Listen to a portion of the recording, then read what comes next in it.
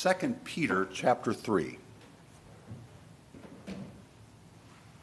We're coming to the end of 2 Peter tonight. This is a book that is written because of difficulties, because of bad teaching, people who will be called away. We're going to look, our text is going to be verse 315 through the end of the book. And it does have really a passage that I find so winsome, it just makes me smile, as it talks about St. Paul and what he has written and how some people twist what they say, what he says. So let's give our attention. I think I'm going to start in verse 14, but we'll be looking at verses 15 through 18. Hear God's word. Therefore, beloved, since you're waiting for these, be diligent to be found by him without spot or blemish and at peace. And count the patience of our Lord as salvation, just as our beloved brother Paul also wrote to you, according to the wisdom given him, as he does in all his letters when he speaks of them in these things, these matters. There are some things in them that are hard to understand, which the ignorant and unstable twist to their own destruction, as they do the other scriptures. You, therefore, beloved, knowing this beforehand, take care that you're not carried away with the error of lawless people and lose your own stability. But grow in the grace and the knowledge of our Lord and Savior Jesus Christ. To him be the glory, both now and to the day of eternity. Amen. Let's pray.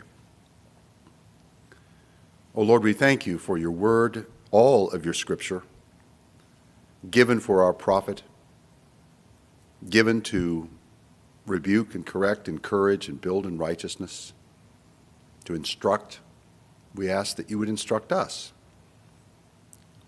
Move our hearts, our minds, and our wills, that we would learn of this life and this glory that you have given to us in Jesus. Amen. Well, as I said, Peter wrote this letter to correct and to warn people about the teaching of the false prophets. And the reason it's difficult and important is because false teaching can be fatally false. There's a lot of teaching that's not really fatally false. It's not quite right. It's not terribly helpful. But there is some teaching that we call heresy, and we shouldn't throw that word around willy-nilly. That heresy will actually separate us from Jesus. And if you're not with Jesus, then you're not going to be saved. That's a very serious charge. And Peter's talked about it, and Paul talks about it, and John talks about it. We read about it throughout the New Testament. One of the heresies that Paul warned against in the book of Galatians is that of the Judaizers. And we might say they're the legalists.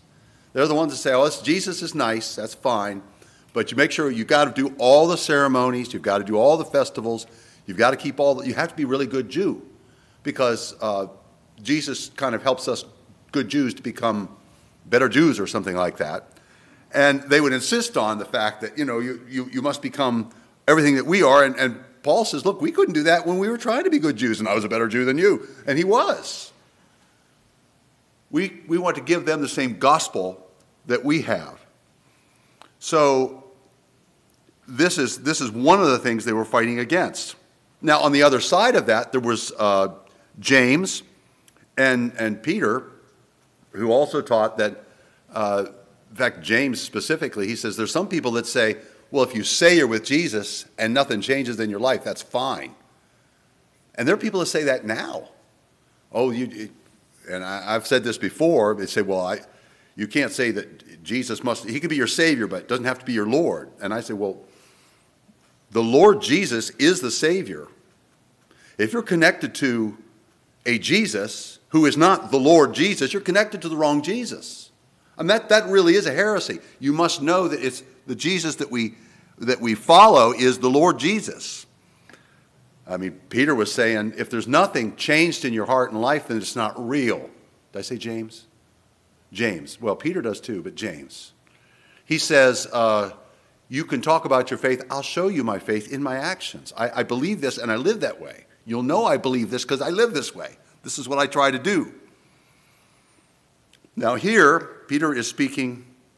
Actually, they even criticized Paul. They said, well, Paul is teaching this salvation that doesn't have a change in life. And in Romans, he says, what shall we say then? Are we to continue to sin that grace may abound? This is what they were saying Paul was saying. He says, no. Loosely translated, he says, are you nuts? That's by no means. It's a strong statement. We're saved by grace through faith, and that's a gift of God. It's not of ourselves. It's not of our works. No one can boast. In fact, we are God's workmanship, created to do the good works that God's prepared for us in advance to do. Well, that just ties the whole thing up, isn't it? We're not saved by our good works, but we are saved unto good works. And the new life in Christ is real. Now here, Peter is speaking about an important topic of our salvation. It's something that's important to us. And we can have lots of questions. I mean, there's lots of things like, well, why am I saved? Why are they not saved? What about those people? All these kind of questions. Realize this, whatever your questions are, there's something more important than that. And that is your relationship with God and your salvation. One of our hymns even says, why was I a guest? And it's not like questioning God. It's just like, this was, when nice things happen to good people, you kind of get it, but I wasn't all that nice. And how does this all given to me? It's so much greater. It's done by your loving Savior. Verse 15, let's take a look at our text. Count the patience of our Lord as salvation, just as our beloved brother Paul also wrote to you, according to the wisdom God gave him. Now, we've been talking here about God's timetable. It's not our timetable. Psalm 90, 1,000 years are in his sight is like a day. God is not in time. We've talked about this here, and Peter's talked about this as well. And what he's saying here is that judgment is coming, and the day of the Lord will come. Back in verse 11, all these things will happen. The earth's going to be dissolved. What kind of people should we be? That's an important thing to think about. But you might be thinking, well, why is it taking so long? And there's people that are asking that. Why is God so patient? And here he's talking about the patience of the Lord as we talk about salvation. By the way, our brother Paul wrote to you all that he says. And later he does say, as people twist the other scriptures, he's saying that the writings of Paul are the New Testament, are the scriptures. Already, when this is being written, the letters of Paul are circulating, and people are recognizing that this is Christ's word to his church through his apostle. Well, let's talk about some of the ways that Paul talks about the patience of God, the forbearance of God. Favorite verse of mine, as you know, in Romans chapter 2, verse 4. Why is God not swift to smite the wicked?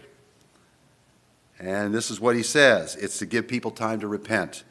Do you presume on the riches of his kindness and forbearance and patience, not knowing that God's kindness, that is, his withholding, his waiting on judgment, must lead you to repentance? But then it goes on from there. Here's another one, Romans 3:23. Let me read 3:23 through 3:26. All have sinned and fall short of the glory of God and are justified by his grace as a gift through the redemption in Christ Jesus, whom God put forward as a propitiation by his blood to be received by faith. This was to show God's righteousness, because in his divine forbearance he had passed over former sins. Now why? It was to show his righteousness at the present time, so that he might be just and the justifier of the one who has faith in Jesus. God was patient throughout the Old Testament. God was patient with people. Even in Christ's coming, there's a patience. And then in the fullness of time, he comes. This is God's plan. God's patience for the wicked actually works for us as well.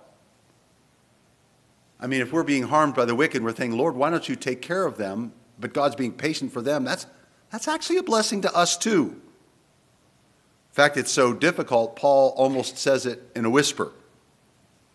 I think it's J.I. Packer in one of his books. This is what he says. It's just listen to the way he says. This is in Romans chapter 9, verse 22 to 23.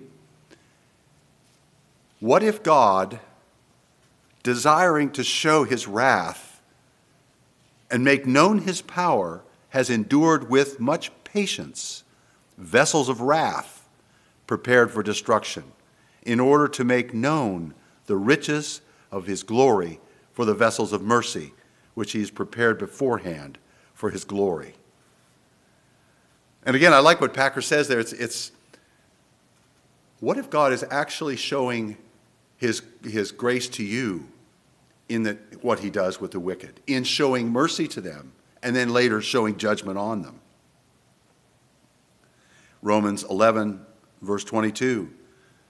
Note then the kindness and severity of God, severity towards those who've fallen, but God's kindness to you, provided you continue in his kindness. Otherwise, you too will be cut off. Now, there's a lot in that passage, but it just illustrates that God is God, and God's patience is there for the good of his people and all the good of creation. And our task is not to justify the ways of God to men. Our task is to glorify God, who is the Creator.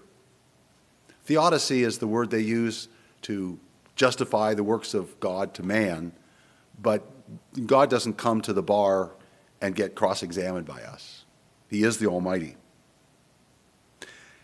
Many times people will try to twist the Scriptures to do just that, though. And this is what Peter's talking about here. All right, backing up, verse 15 and 16. Count the patience of our Lord as salvation, just as our beloved brother Paul also wrote to you, according to the wisdom given him. Just as he does in all his letters, and he speaks of them in these matters. There are some things in them that are hard to understand, which the ignorant and the unstable twist to their own destruction, as they do the other Scriptures. I really kind of like that. There's some things about St. Paul that's a little hard to understand. Peter says this. Have you ever read this and go, what's he being here? What's he saying here? And people debate about this. Some things to consider, though. Peter has already described about the Scriptures. In fact, you can look back chapter 1, not far, up too far, because it's verse 20 and 21. Knowing this, first of all, that no prophecy of Scripture comes from someone's own interpretation. In other words, it's not, I made this up, this is my best guess. No, that's not where the Scripture comes from. Verse 21, no prophecy was ever produced by the will of man, but men spoke from God as they were carried along by the Holy Spirit. This is what Peter understands Scripture to be. This is what Peter understands his own writing to be. And he's also understanding this as what St. Paul's writing is. It's not something you make up out of your own head. It's not pious advice. What pious advice is, well, this is pious advice. It's not a rule. This is my best thought. If you want to know, have you ever heard that expression? Sure you have. Pious advice. It's like, this is God's Word. The Holy Spirit superintends the writing of the Scripture so that the human words from the human person is going to be what God wants to be communicated. God is communicating himself in our language because we can't understand any other. God's speaking to us. And then the New Testament, here we see, is being received as the Word of God even before all of it's written. And by the way, you can see how the New Testament was gathered. The people began to recognize this is the same Spirit here written that I know in Christ. It's the same Spirit that saved me. And everywhere, always, and by all, it just went along. And that's how they saw this as Scripture. The letters of Paul were received as written to the whole church.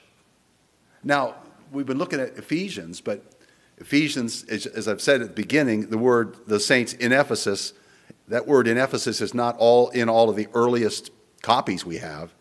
It could be that was designed to be a circular letter and wound up in Ephesus because Ephesus was the big city. It was the capital of the Roman Empire in Asia Minor, in Turkey. But it wasn't written just to those people in Ephesus. It's written to all the Christians, and it's written by us as well. Just as our beloved brother Paul also wrote to you according to the wisdom given him. So this is a recognition that these letters of Paul, this will get confusing, but I'm going to say it anyway. They were Catholic epistles. We have the epistles of Paul, the letters of Paul, and then we have the general epistles, which are like everybody else. But Paul's letters, even the ones written to individuals like Titus or Philemon, they are general letters. They are to the whole church. You see what I mean? It's for you. It's for me. This is the Word of God. We are part of the general church of Jesus. These letters are to us. And they would also look at what was written, look at what was said, and that would be the canon or the yardstick by which they'd measure other people. How do you measure a preacher who's preaching the Word of God? By the Word of God. Is it in the Word of God? Does it square with the Word of God? And that's why I expound the Scripture. I try to stay close to the Scripture because the closer I am to the Scripture, the more keyed in I am on it, right? Stay there. Camp there. This letter is seen as Scripture early on. Now, there's a letter, I use this with my Greek students when I can. It was written by a man named Polycarp, who was a martyr, and he was the bishop of Smyrna, which is not that far from Ephesus. It's one of the cities that Jesus writes to through John in the book of Revelation. There's the 7 cities. Smyrna is one of them. They even have churches named Smyrna. He was born around 69 AD 69. And he may have known the Apostle John because of where he was and when he was. So that's another interesting connection. He wrote a letter to the church at Philippi, which is across the water in northern Greece, and because they asked him to. And he says, now look, I'm writing you this letter because you asked me to. But I'm not writing like the blessed St. Paul. I mean, I do not have attained to his wisdom, and that's the very thing that Peter's talking about here, the wisdom given him. In other words, he's saying, Paul wrote the Bible. This is what Polycarp is saying around the year, 135, somewhere around there. His life and his martyrdom is a fascinating story. He 87 years old or more, and they hauled him in to talk about his faith. And they started because he was an old man to give him a ride to the Colosseum to have this out. And when it became clear, he says, well, I've served Jesus 87 years. He's never done me any harm. I'm not going to start to deny him now. They kicked him out and kind of pushed him along. Anyway, he was away. And if you read his letter, it sounds a lot like St. Paul. You know why? Because he read St. Paul. In fact, he's writing to the Philippians, and he says, now, you know that letter that Paul wrote you all back a while ago, you ought to read that now. Anyway. Again, the rest of verse 16 has always made me smile. This is what Peter says about Paul's writing. Some things in them are hard to understand, which ignorant and unstable people are a twist to their own destruction as they do the other scriptures. people misunderstood Paul because he can be a little hard to understand. Is that still true? It is, and people still twist it. People twist the words of Paul because it doesn't fit in with what's in their minds. And so, well, this is the way I view the world, and that's not right. I've got to twist it to fit my mind. Well, that's not the purpose of the Bible, to twist the Bible to fit your mind. It's to unlock your mind to understand the ways of God. Is it possible to twist the Scriptures, even if you know them well? Well, the devil did, didn't he? He took Psalm 91 and he was going to twist that into something else, and Jesus kind of said, The Scripture really is this. The Scriptures can be hard to understand. Take again the book of Revelation. There's been some controversy about that book. Basic thing of the book, though, is Jesus is victorious. And you've heard the story. I've told it several times. Jesus wins. That's the thing. Don't lose that. And there are people that say, well, I want to understand this and set up my distinctions of, no, we believe this and you're not right on this. And this is our scripture we're basing this on. And there's a lot of twisting there. Peter calls these people who are ignorant and unstable. Now, I'm not criticizing anyone particularly, but ignorant and unstable is when you're twisting the Scriptures. If you don't quite figure it out, what you do is you know what you know, and you understand what you don't know as well by what you do know, and you treat it with humility. What is the Scripture about in Revelation? Well, the Lord, Jesus Christ, who's shown gloriously in the beginning. He is the Lamb on the throne who was slain and yet is alive. He is the one who comes at the end with the armies of God, just slaying the enemies with the word of his mouth. And on his garments is written, King of Kings and Lord of Lords. And they say, hallelujah. The Lord God, omnipotent, reigns. Take the book of Romans. Now, there's a book with a lot of theology. Countless misinterpretations of Paul's words. Can be a little hard to grasp, partly because he'll start to talk about something and then put something else inside it and then come back to this. And it takes, you have to diagram it out sometimes. That's okay. He's dense. He puts it all in there. Peter calls people who twist these things, though, as ignorant and unstable. Ignorant means they've not been taught. And maybe they've read it and they haven't really figured it out. And they start to talk. You look through the church history, there's all kind of people with strange ideas. And some of them have just strange ideas. And then others say, wait, this sounds like this heresy. Is that what you're telling? I said, well, I guess so. And then they'd find themselves in great trouble. Better to say, I don't know. Better to say, teach me. I want to be taught. Now, all of our ministers in our denomination, they're supposed to be trained. We go to seminary and we're supposed to, I was listening to a fellow, we're all supposed to know Hebrew and Greek, at least a little bit, enough to get us through the exam. But the purpose, of course, is to read the Scriptures and be able to see what's there and not be fooled. We are trained, and then we're examined. And you go to these examinations where they're examining these candidates, and they ask them all these questions. And some of them, they're going to, I don't know, don't get them wrong. And I had one fellow say, look, if you think you can get everything right, I'll stump you just to show you that you need more to learn. Because we do. We continue to learn. However, you demonstrate that you are at least trained, that you understand. You understand what the Scripture says. You understand what the church teaches. And you agree with it. I continue to study what other people say about the Scriptures. I've got commentaries. Some of those people are dead, some long dead, some still alive. But I can see and I can be blessed as I continue to study and understand. And I'm accountable too. I'm accountable to the elders in this church. I'm accountable to the presbytery. More importantly, I'm accountable to God. When one is not ignorant, when one is trained, they're less likely to be fooled easily. So be aware of those who are fooled easily. Don't be one. How do you get trained in the Scriptures? You read them. Yes, it's not that hard. The other description he gives, though, is that they're unstable. Now, I've seen people graduate from seminary able to answer all the questions put at them, and yet there was something wrong with these guys. And we let one through, and this happened, and that church plant, it just went kaput. And I said, you know what? I saw this early on.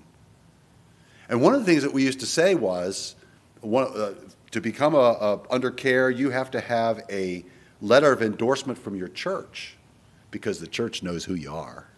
You can fool some people in a room for a few hours, but they know your character.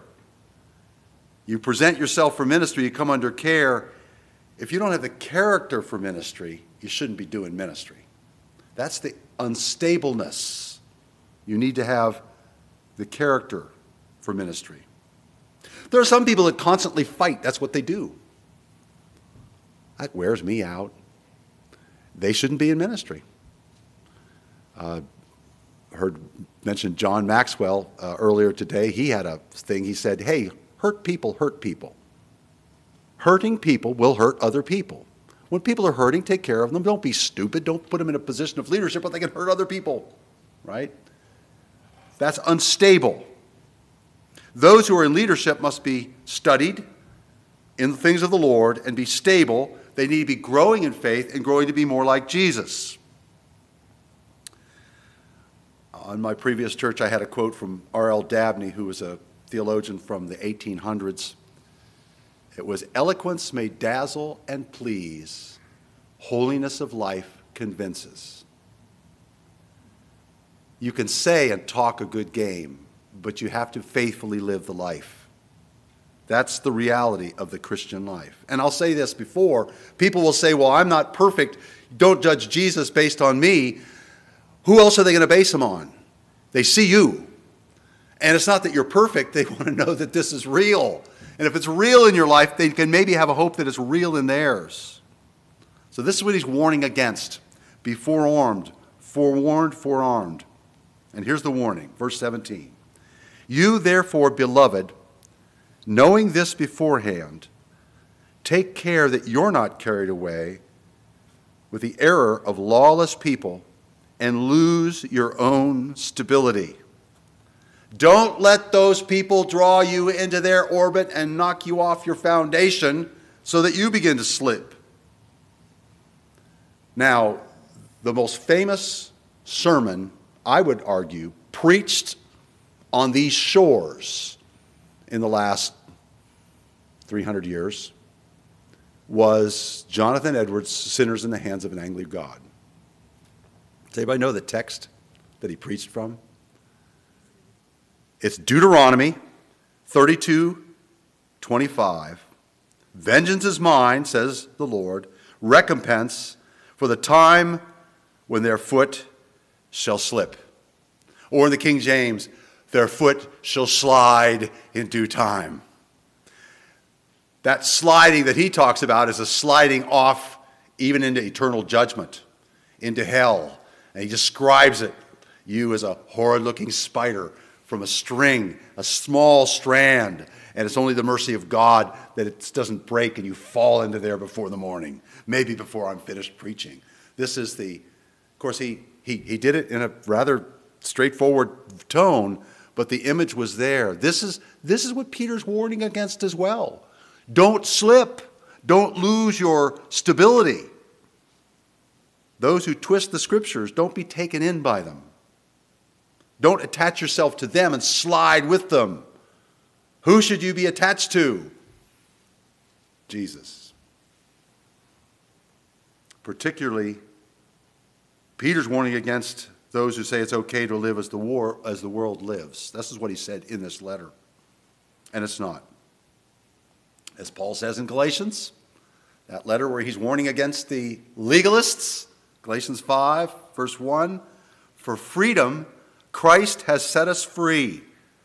Stand firm, therefore, and do not submit again to a yoke of slavery. It's for freedom that you've been made free in Christ. Free from sin. Don't go back to that. That's slavery. You're free now to live in Christ. Well, Peter ends this brief letter with not the negative, but something very positive. Verse 18. But grow in the grace and the knowledge of our Lord Jesus and Savior Jesus Christ. To him be glory both now and forever, to the day of eternity.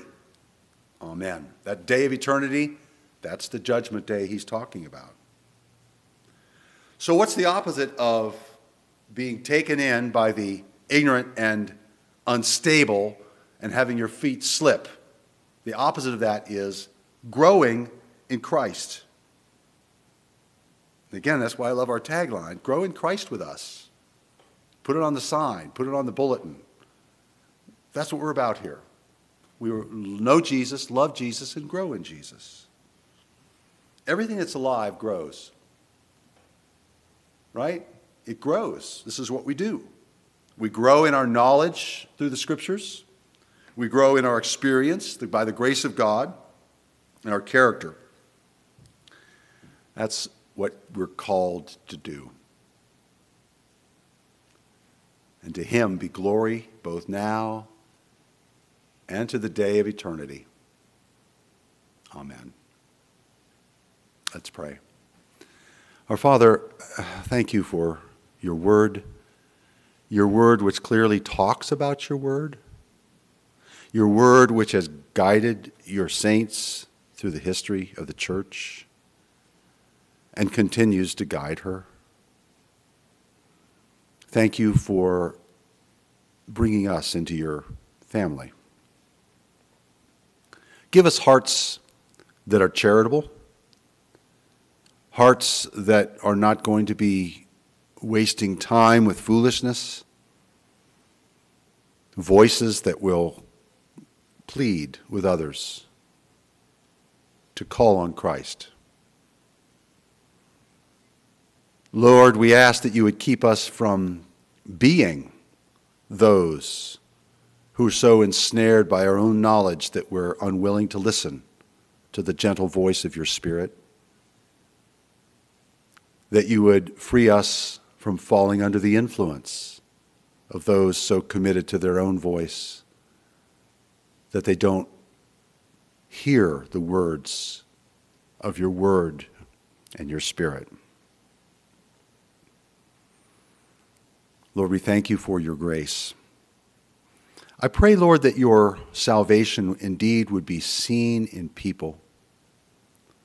So many who no one would believe they would ever turn to Christ, and yet you reach in and you change them. Lord, give us faith that we can be used to reach others, and give us faithfulness that we will continue to encourage one another. All this we ask for the glory of our Lord Jesus, in whose name we pray and in whose life we